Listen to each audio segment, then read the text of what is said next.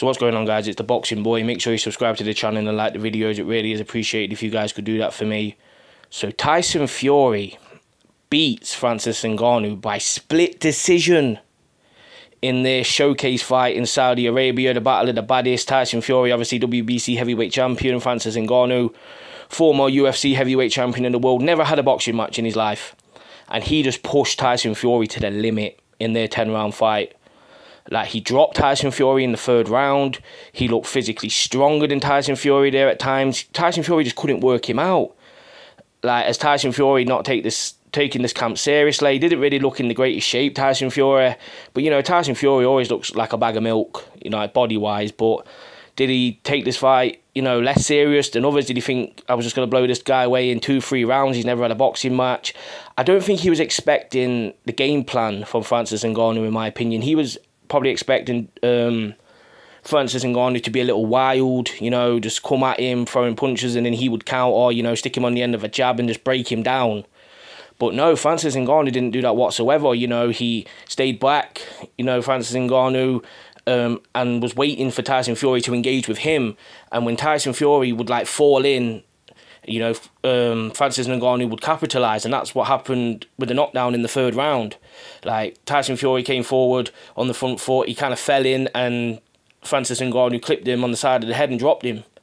It was a great shot. Tyson Fury, I don't think he was, like, really hurt, but, you know, he definitely felt the punch, and he looked shocked, like, he looked visibly shocked when he hit the canvas, Tyson Fury, because he was not expecting it at all. He was not expecting a fight like that. I don't think anyone was.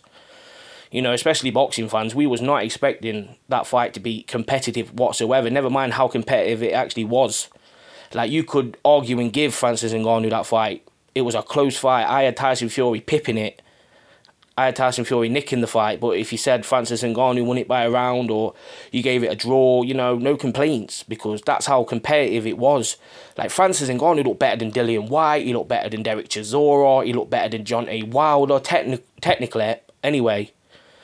You know, he was just giving Tyson Fury fits in there. Like, he was just frustrating him. Tyson Fury couldn't really work that well.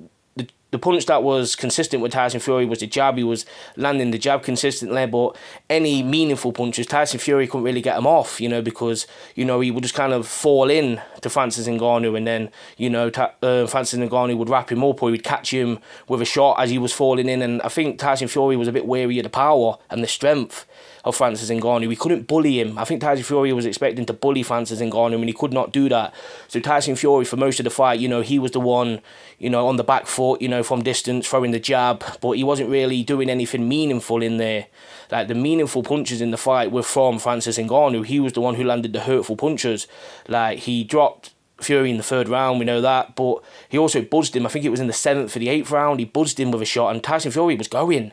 Like, Tyson Fury looked hurt. He had to, like, tie up and hold Francis Ngannou, like, just to get a break, because he looked visibly hurt from the punches Francis Ngannou was landing. So, you know, Tyson Fury, after the decision was read, he realised that he, you know, by the skin of his teeth, got that decision, and he looked a little bit embarrassed, to be honest. There was no singing at the end of the fight or anything like that. You know, the usual Tyson Fury stuff, calling out Alexander Usyk, who was there, calling him a bum or anything like that. No, there was none of that. Tyson Fury looked visibly annoyed with himself, you know, from that performance. Like, he was not expecting, you know, Francis Ngannou to come in like that tonight at all. And you could see that he was looking a bit embarrassed. Like, he was marked up, like, his demeanour, he was just like, you know, it's one of them, I've been out the ring, a bit rusty, you know, he was awkward and stuff like that. Like, Tyson Fury was just not expecting it whatsoever. And then when asked about the Usyk fight, that he's been saying, oh, I want it on the 23rd of December, and I'm going to be ready, I'm just going to take care of Ngannou, and then we can go straight into that fight on the 23rd of December. He said after the fight he needs a break, he needs a long break, because that fight, you know, tonight was taxing on him, in my opinion. You know, he was marked up, you know, he was getting bullied around at times. You know, looked like a torrid fight for Tyson Fury. It was definitely one of the hardest fights of his career, definitely one of the hardest fights of the past decade for him. Like I said, you could have gave Francis Ngannou the decision, and that is just not a good look for boxing. A guy who's never had a pro boxing fight. You know, I know he's the former UFC heavyweight champion and he was knocking everyone out and he was known for his striking and stuff like that, but to fight the world heavyweight champion of the world, arguably the best fighter in the world. People saying Tyson Fury is a generational talent. And to put on that kind of performance, Francis Ngannou should be so proud of himself. He should be so proud of that performance. Yeah, he lost. And a lot of people felt like he shouldn't have lost, that he should have got the decision. He's probably a bit disappointed. But, you know, he can hold his head up high, because he looked fantastic in there. He, like I said, he looked better than every Tyson Fury opponent from the last 10 years. Technically, anyway. Because Tyson Fury just couldn't work him out. And people could say, yeah, Tyson Fury, you know, he didn't take it seriously and he was not in the greatest shape. Like, no excuses in my opinion. Because you're fighting a guy who has never had a pro boxing match.